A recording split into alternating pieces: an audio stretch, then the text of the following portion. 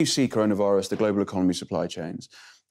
How will this fundamentally change the economy? Firstly, it's got to shrink the economy because, one, we're just either not able to spend or we're not going to get the goods and services that we were getting previously. And then the knock-on effect to those less developed countries that rely on that spend is going to come. So how big and how long that goes on for is a hard read. It's whether how quickly they can contain this, whether it turns into a full-blown pandemic or it just gives us a shot across the bows that we can deal with. I've not heard of people coming up with cures yet. So unless we're starting to look at that, because you can guarantee the strain will evolve, right? So where we are now, unless they can do something quickly, that it's going to get worse. Is this the first big domino to crash Planet Ponzi? Yeah, I believe seriously that this pandemic, I think it's already a pandemic. I think that this is the first domino to fall. But I think it's actually the spark in the tinderbox created by the central banks, and the thing's just going to go poof. And they're going to look for this to place the blame. And the blame should be placed squarely on the heads of the central bankers. And we need to say, we can't look for the guys who caused the problem to come up with a solution. Because as Albert Einstein said, the definition of insanity is doing the same thing over and over and expecting to achieve a different result.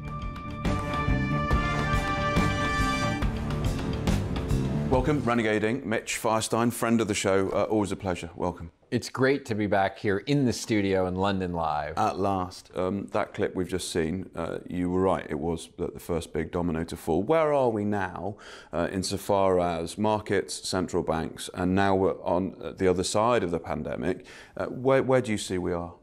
Well, as we discussed back then, I think this COVID crisis, it was a major crisis and pandemic that we predicted and spoke about, allowed the governments and the central banks to print enormous quantums of money. But this has been a trend going back to 1998, if you think about it. The first bailout was long-term capital management, which was $1 billion. Oh, that's like chicken feed now.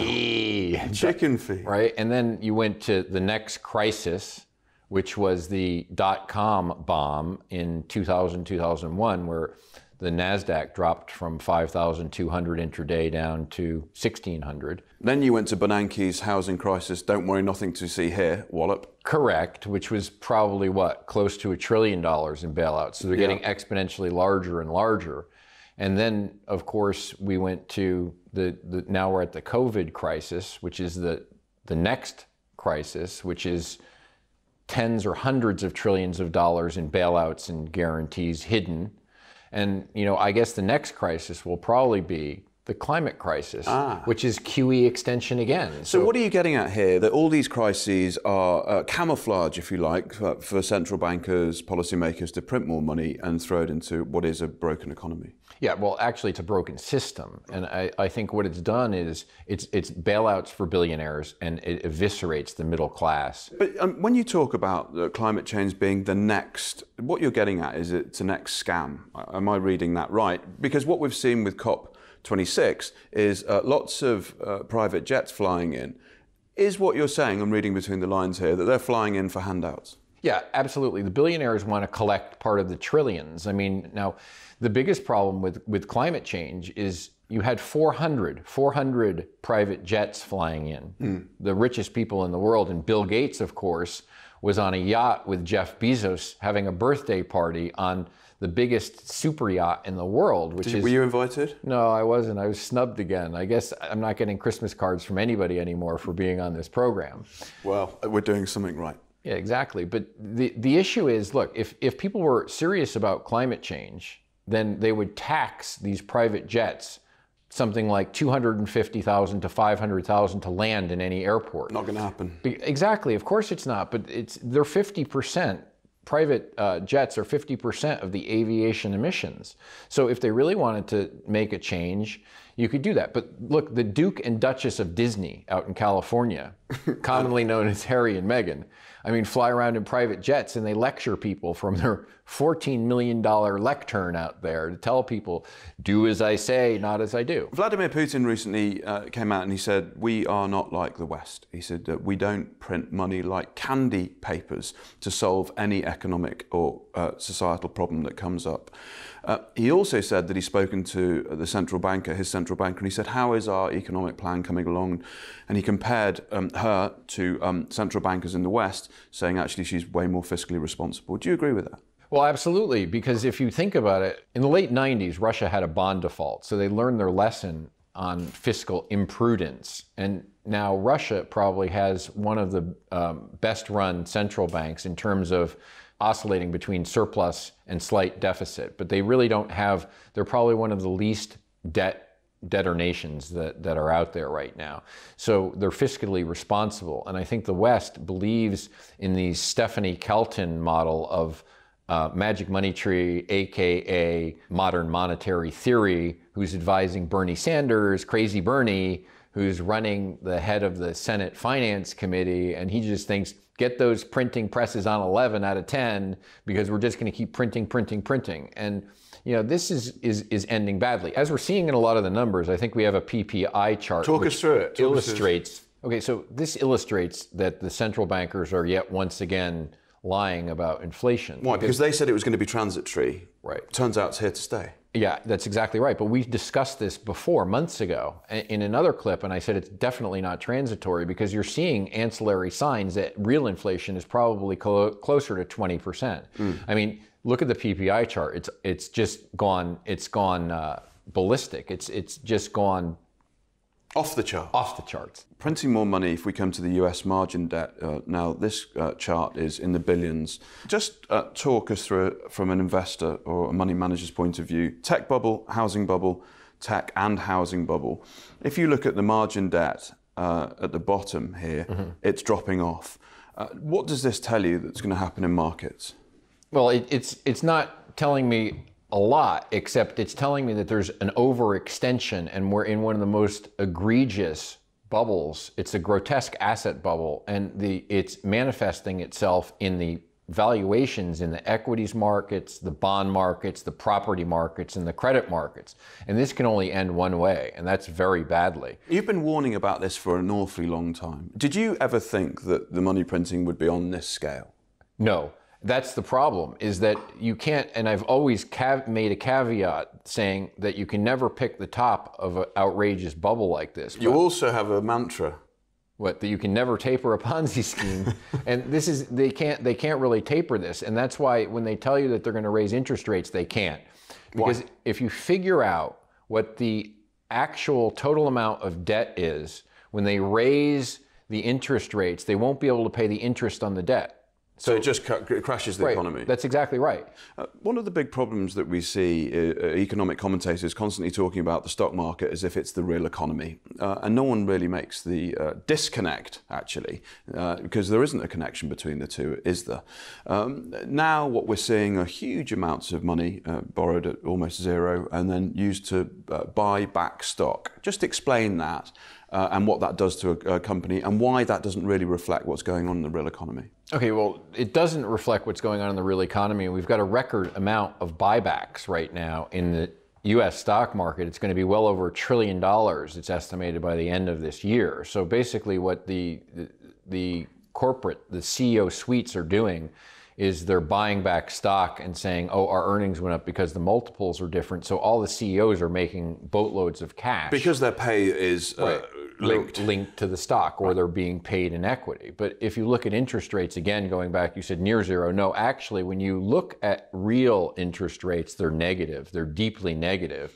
And, you know, quite frankly, if 30 years ago you told me when I entered these markets, or a little bit longer, you saw 18% treasuries or 20% interest rates. If you told me that there'd be trillions of dollars in negative interest rate yielding bonds, I'd have you put in a straitjacket and taken away to a mental institution. There's no way anyone would ever have believed that would be possible. So this is where we've come. So it's a complete monetary insanity, but it will come back to haunt people in terms of hyperinflation, I think. Do you think that? Because everyone always uses the parallel of Weimar Germany.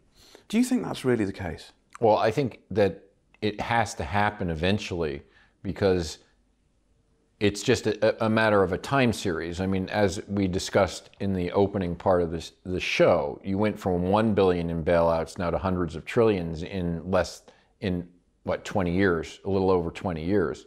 So eventually you're going to hit the end of the road, and US dollar hegemony is going to be what suffers this eventually, because somebody, I don't know if it's going to be China, Russia, or a combination of other countries, is going to come out with a currency linked to hard assets like oil, copper, silver, gold, and exchangeable, fungible for something. Because right now, a currency is a promise of a government to repay its debt. So the US dollar is the reserve currency of the world. It's been for a little over 100 years, before that sterling for 400 years.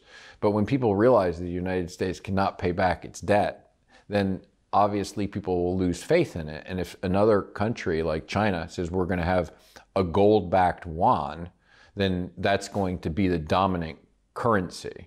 So I see that as happening. It can happen overnight, and that will cause a massive problem. And we already have hyperinflation in selected asset classes. I mean, look at the exponential increase in housing prices when, if you inflation adjust for real wages back to 1980, we're flat to lower. So there's got to be a correlation to earnings and house prices. And when those markets become untethered to each other, you're ripe for a disaster.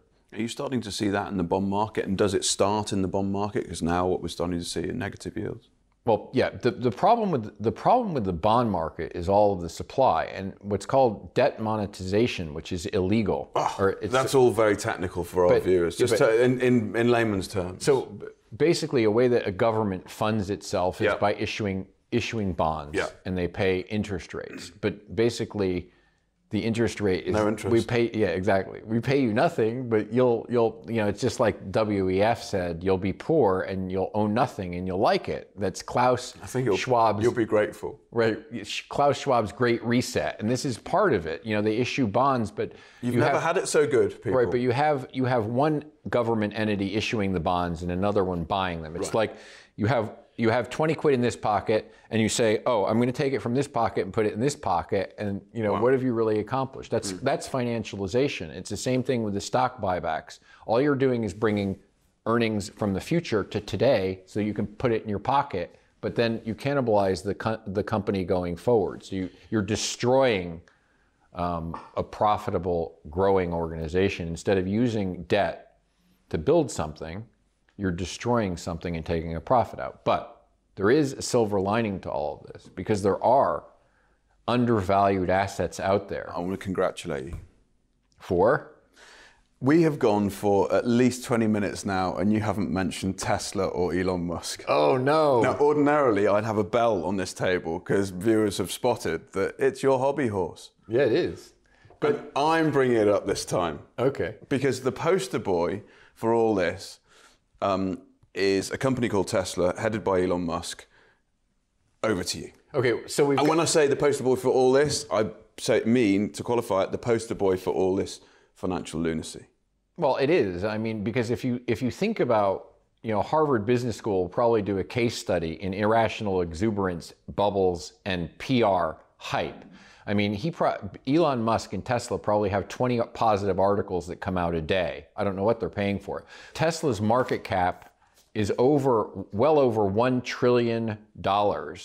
Now, that is bigger than the other 9 major auto companies in the world. I think their market cap is around $852 billion, and they actually make a profit. He doesn't really make a profit with Tesla.